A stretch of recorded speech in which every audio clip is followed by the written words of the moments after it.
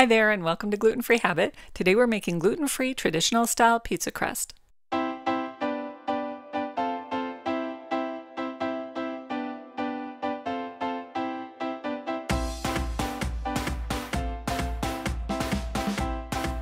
So in my family, we like our pizza, and being gluten-free shouldn't mean that you have to compromise, especially on pizza. It's way too important. So I really like this pizza crust because it's chewy on the inside and slightly crispy on the outside, just like great pizza should be.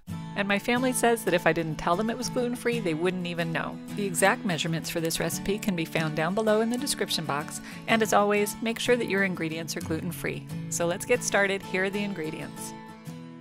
You'll need some potato starch, white rice flour, brown rice flour, xanthan gum, salt, a little bit of olive oil, garlic powder, baking powder, some hot water divided into 2 containers, some active dry yeast, unflavored gelatin, and a little bit of sugar.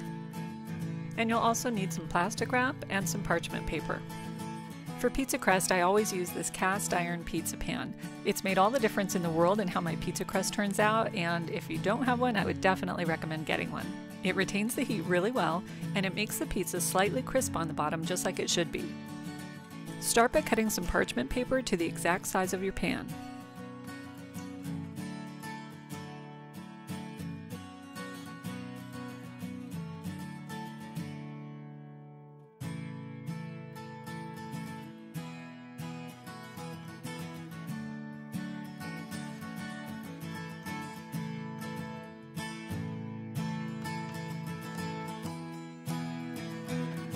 Now we can dissolve the gelatin and proof the yeast. Pour your gelatin into a small bowl and add in half of your hot water.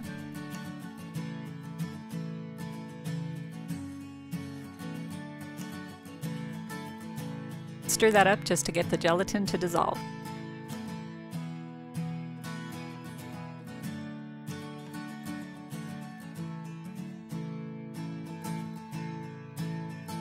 Now pour your yeast into your other bowl and pour in the other half of your hot water. And I'm actually just using hot tap water here. You don't want it too hot or it can kill the yeast. Add the sugar and give it a stir. If the yeast is still active, which it probably is, it'll start to foam in a few minutes. But if for some reason it doesn't foam, that means it's not active anymore and you need to get a fresh package of yeast. Now set this aside and preheat the oven to 400. Then you want to put your pan in the oven to get it nice and hot for our crust. Now that the pan is heating in the oven, we can start on the dough. In a medium-sized bowl, mix together your brown rice flour, white rice flour, potato starch,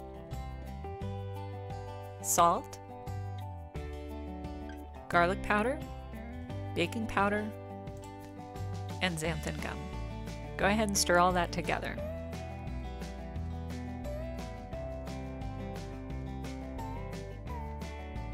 Now check your yeast and make sure that it has foam on top.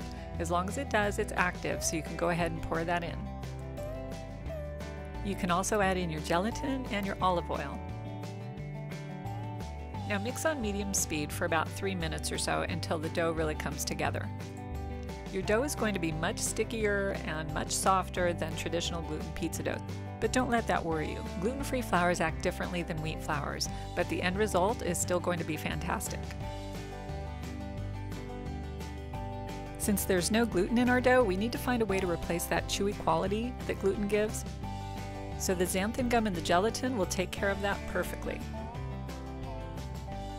Now lay down your pre-cut parchment paper and spray it with some gluten-free cooking spray.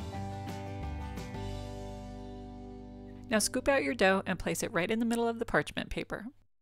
Just plan on getting your hands messy here because you will. Or I suppose if you want, you could wear some of those disposable plastic gloves. Now spray another sheet of parchment paper with cooking spray and lay it right on top. Now with the rolling pin, you can gently roll out the dough. And remember that the dough is super soft, so you don't need to put a lot of pressure in. I mostly use the rolling pin just because it keeps the dough level. If you don't have a rolling pin, no big deal, you can just press out the dough with your hand into a circle and just try to make sure that it's level for even cooking. You may be wondering why I don't just sprinkle gluten-free flour over it and underneath it instead of the parchment, but then you're adding a lot of flour into the dough and it's really going to affect the result of the pizza crust. Once you've rolled out the dough, you can gently peel off the top parchment paper.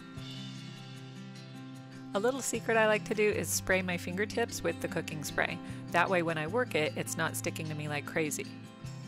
And now I start to shape the dough. Usually after I roll it out, it's not in a circle, but it's somewhere close to it. So using your fingers, you can just carefully reshape the dough. And while I'm shaping the dough, I always like to build up the edge just a little bit so that the sauce and the toppings stay put.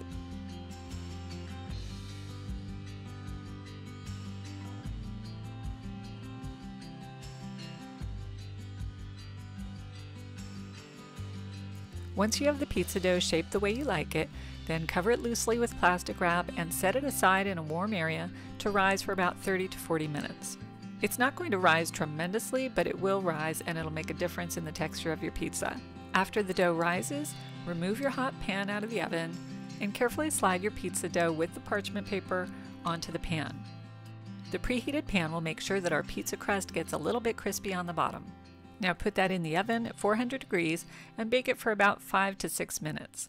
Remember that we don't need to bake it all the way through at this point because we'll be baking it a second time once we put the sauce and the toppings on. When you remove the pizza crust from the oven, you'll see that it's still flexible, but it's sturdy enough to pick up and move around. Now transfer that pizza crust to a separate work surface that has been sprayed with cooking oil or something that is non-stick. This is what we'll be topping the pizza on. Now increase the temperature on your oven to 450, throw away the parchment paper, and put the pan back in the oven to heat.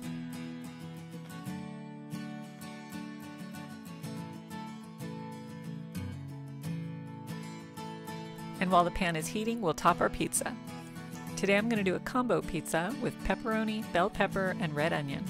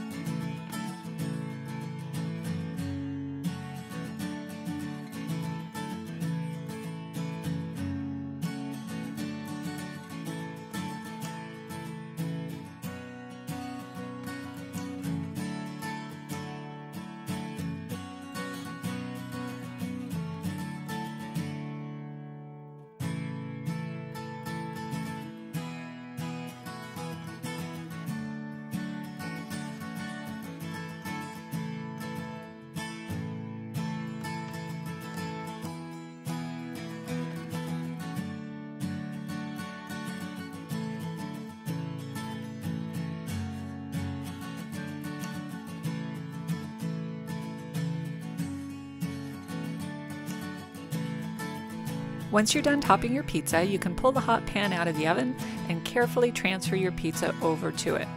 On this second round of baking, we don't need to use parchment paper. We want to put the pizza crust directly onto the heated pan to help the pizza crust get a little bit crispy on the bottom. But don't worry, it'll still be soft and chewy in the middle. Now bake your pizza at 450 degrees until the toppings are done and the crust is slightly golden. This usually will be about 7 to 9 minutes.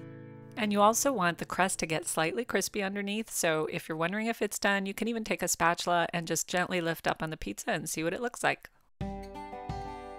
And there you have it, gluten-free traditional style pizza crust. I hope you get a chance to try it. Leave me a comment down below and let me know what you think. If this video was helpful, please give it a like, and don't forget to subscribe so you don't miss the next gluten-free habit recipe. Thanks for watching. See you next time.